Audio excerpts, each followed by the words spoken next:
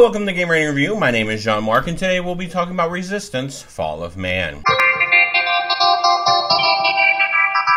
Resistance: Fall of Man was released in 2006 on the PS3. Resistance, you follow Nathan Hale, which is probably the worst name ever, going through an alternate history 1951 as Europe has fallen to an alien creature known as the Chimera. Going through the game, you don't have any powers until you are struck down and revived with Chimera powers through the game. The first part of the game is a lot harder than the second part, and the first part's very short, where it plays like an old Call of Duty game, where there's no regenerating health, and you have to constantly be looking for health packs.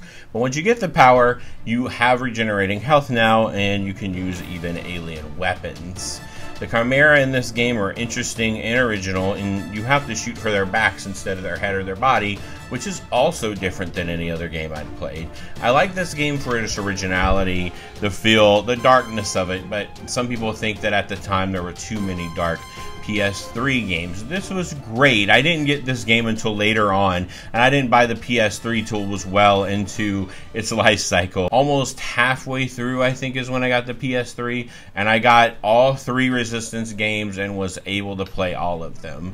This one was pretty good. I liked the alien stuff in it, but it wasn't the best first-person shooter I played, but I liked it for its originality. So I'm going to put it around an 8.5 because I liked it.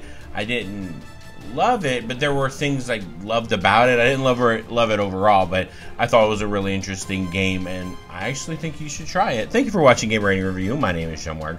Please hit a like, share, everyone likes you see. Now you have all the facts, and I'll do whatever I want with them. Thanks for watching.